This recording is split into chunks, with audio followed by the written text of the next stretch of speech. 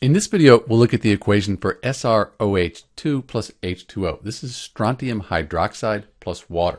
We have a metal and some nonmetals. This is an ionic substance here, so we're going to put S. It's going to be a solid, and then water, that'll be a liquid.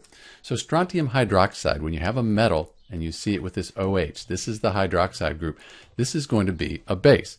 So when we put this in water, we would expect that it would dissociate into its ions, and we'd get strontium's in group 2, so it'd be 2 plus, the whole hydroxide is always 1 minus. So we'd have Sr2 plus, we'll write AQ, that's dissolved in water, plus we'd have the hydroxide here, OH minus, that would be aqueous as well, and this 2 means we'd get 2 separate hydroxide ions for each strontium ion.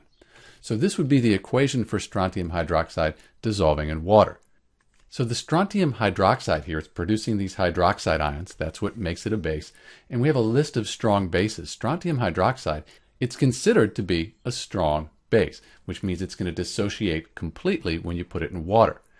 But there's something you should be aware of with strontium hydroxide. It's not really that soluble in water. If we look at this solubility data, this is from Wikipedia, 0.041 grams per 100 milliliters at 0 Celsius. Sodium hydroxide, another base, 418 grams.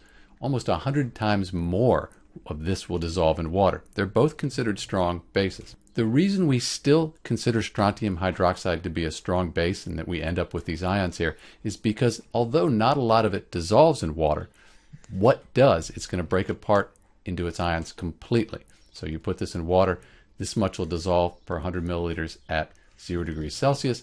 All of that will dissociate into strontium ions and hydroxide ions.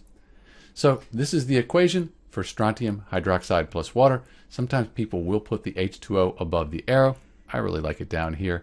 And the aqueous here, since we have aqueous, we're saying it's dissolved in water. We don't really need to write H2O again on this side. This is Dr. B with the equation for strontium hydroxide plus water. Thanks for watching.